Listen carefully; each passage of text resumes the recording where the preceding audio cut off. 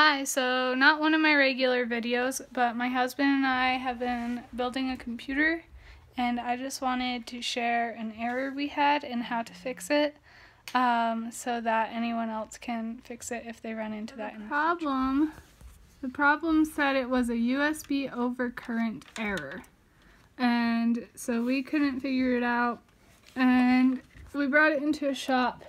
It turns out right here in this corner was this thing, and it came with the frame, and it was touching the motherboard and giving it more volts than it needed to.